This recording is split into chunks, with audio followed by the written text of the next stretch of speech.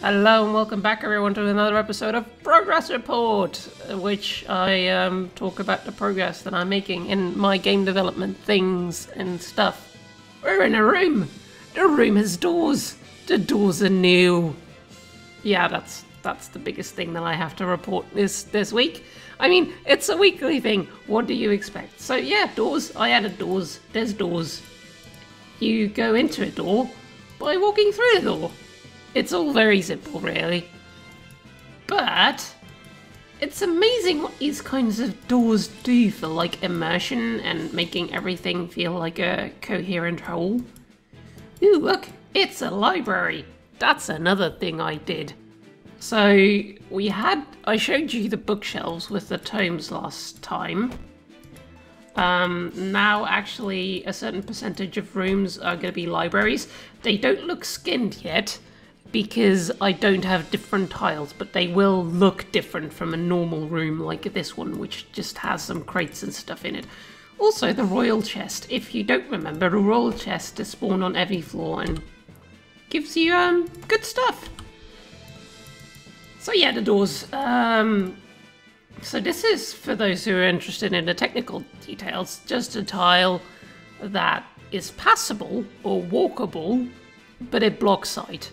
And then when you walk on it, the actual door is a tile entity. When you walk on it, it changes state and changes the floor tile under the door to a floor tile that does have sight through it. So that's interesting. Mobs can also go through the door, although it's going to be very hard for me to showcase that, so I'm probably not gonna. Yeah, it was a lot easier to just let mobs go through the door than making it so they naturally wouldn't. So what happens when a mob goes through the door? While it's on the door, it's open, but mobs close doors behind them, except if they're opened by the player already. So an open door will stay open. There's no way to close doors because you open them by moving into them, and I have no idea how I would make it so you could close them again in a universal interface. Also, it wouldn't be that useful, even though people have already asked about this. Now, another thing about doors is that's kind of interesting, at least I think so.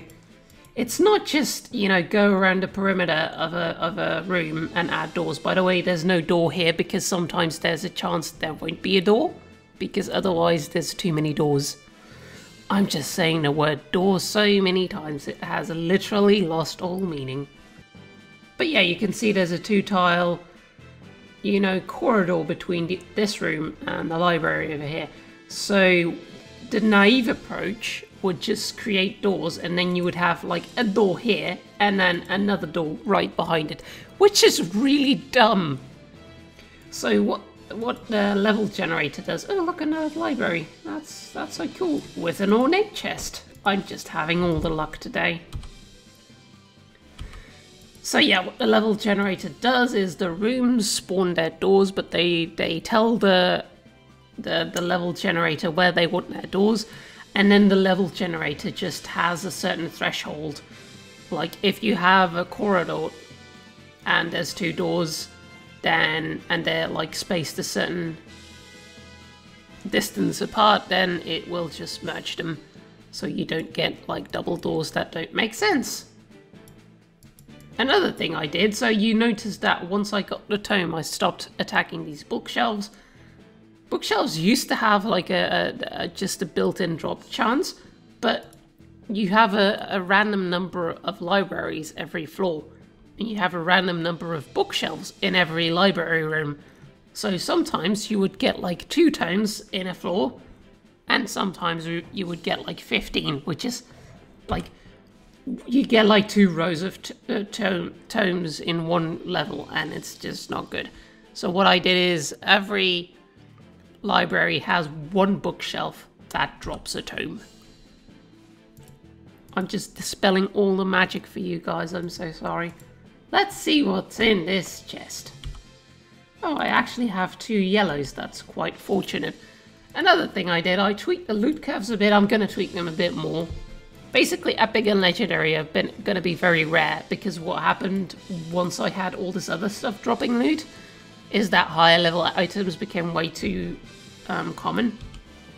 So, for those of you who don't know, the rarities in the game are no colour, which is common, blue, which is uncommon, yellow, which is rare, orange, which is epic, and then purple, which is legendary. So I'm actually gonna turn down rare drops a little bit more, and maybe increase common and uncommon a little bit. But other than that, the loot curves seem right. Now, another thing that I need to do, which I haven't done yet, is the mobs are a bit underpowered now there's so much loot in the game. They were balanced for... I'm just opening doors, because, you know, doors.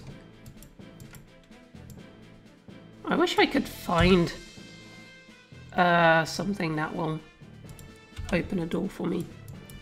Are you guys gonna open this door? No. No, you're not. You're really not. What about you, guy? If you just go here twice, then no. He's not gonna do that. So yeah, I was saying, like, mobs are a bit underpowered because they were balanced for there being a lot less loot, so they were actually balanced for the player having an incomplete set of items for the first couple of floors. With the new changes, they're gonna... yeah, they're not gonna open the door. With the changes, they're gonna be boosted more. I also nerfed Fireball, which now has a lower minimum damage. Someone still got killed in the new build with it, so that's still good. It's still a powerful ability, it's just less powerful. I may still change that to like an AoE ability with less damage later, but AoE is not currently a thing that I have in the game. So that's the thing. Anyway, that's basically it for this episode of the Progress Report. I'll be back with more next week. Anyway, thanks for watching, and I'll see you next week. Bye-bye!